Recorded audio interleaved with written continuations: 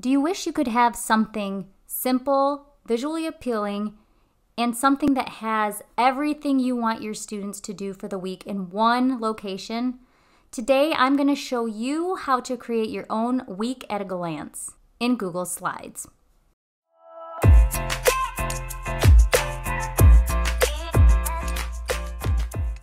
Hey friend, thanks for joining me again today. Today I'm going to show you how to go ahead and create a week at a glance in Google Slides. So as you see, I am in a new Google slide. It is blank. You want to start with a blank canvas. This week at a glance is basically made up of three things. It's made up of images, text boxes, and shapes. So the first thing you want to do is kind of just create an outline. So I'm going to create a text box and just kind of put my title, Week at a Glance. We can edit that later. I'm just going to make this a little bit smaller. But the meat of our Week at a Glance lies in the shapes that we are going to make for each day. So the first thing I'm going to do is go to my Shapes tool and I'm going to select the rectangle shape. And I am going to create a rectangle. This we will edit soon, but I just kind of want to play around with this. I'm going to start by putting in the center. My Week at a Glance is going to contain 5 boxes, one for each weekday.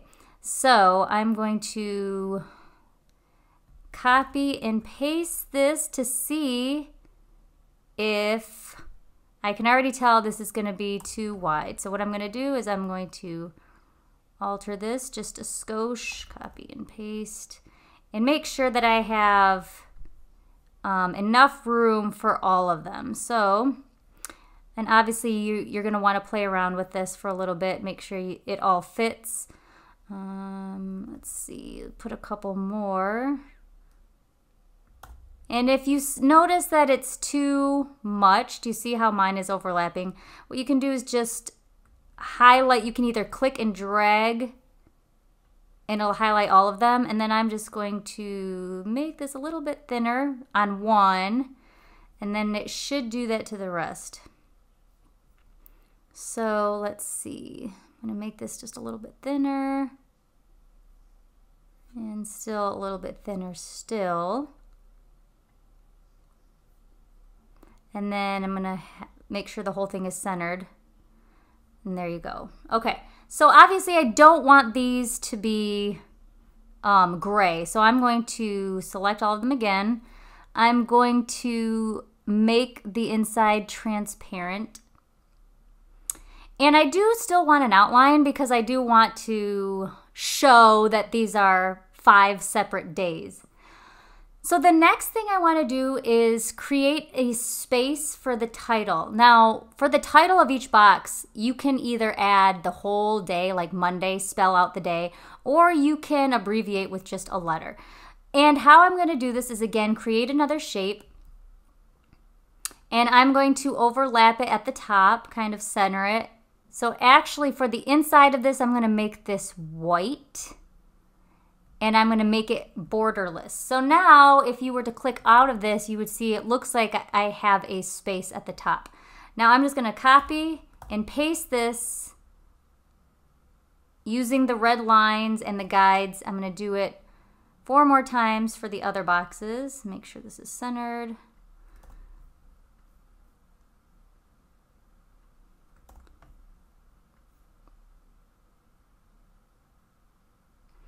So now I have it in all 5 boxes. Now what I want to do is I want to add my title for each one. So I can add it inside by double clicking and just writing out, again, either Monday, or what I want to do is just abbreviate and put M. And I'm going to center this in my shape, and then I'm going to make it bold and just a little bit bigger. And I'm going to do that for all of them. Now what I'm going to do is I can just copy, paste, and then paste,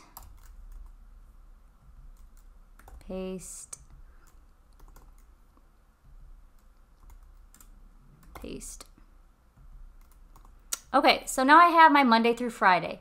So now that I have my base week at a glance, I want to edit my title because right now it looks kind of plain. This is where you can adjust the font types. You can look through all of your Google fonts. Google has so many that you can choose from a number of different fonts. For this example, I'm just going to keep it simple. I like Century Gothic, and I'm going to make this bigger because I want it to stand out, and I'm going to bold it. And then you can adjust the text box as needed. Maybe I want to put this up a little bit more. The other thing you can do with your title, if you'd like, is you can click on the text box, make sure you're clicking on the outline of the box, and then go to your format options and select drop shadow, and that will give your title a little bit of flair, if you will, just a little bit of a shadow. You can always omit this step if you want, but it's just to kind of give it a little more fanciness.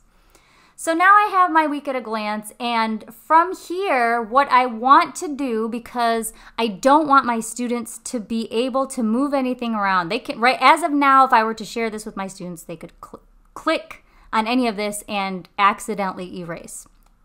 And that's not what I want. So a way to make sure that this stays in place is to make this a background image. And you can do that this way. I recommend taking a screenshot of this slide. When you take a screenshot, it makes your background image a little bit clearer. If I were to save this slide as a JPEG, when I re-upload it as a background image, you might notice it gets a little blurry, and I don't want that. I want this to be as clear as possible. So I'm on a MacBook, and the shortcut for that is Command-Shift-4. If you are on a PC, you can use your snipping tool, or you can use a program like Snagit, which will take a snapshot of your selection. So I took a snapshot. This is going to get saved to my desktop because I know that that's where my screenshots usually are saved. So what I'm going to do is I'm going to actually now go to View, and you're going to view your master slide. I'm going to scroll all the way to the bottom until I find the blank. And what you can do is you can duplicate that slide just so you can keep the blank. And then I'm going to click background, and I'm going to choose the image that just saved to my desktop. So I know for a fact it's this one, and it's going to work its magic, and you'll see that now your week at a glance is a template. So if I were to X out of this, clicking this in the corner, and I were to create a new slide with this pull down menu, you'll see that now it's an option. So now I have a week at a glance, and if you notice, I cannot drag, accidentally erase anything.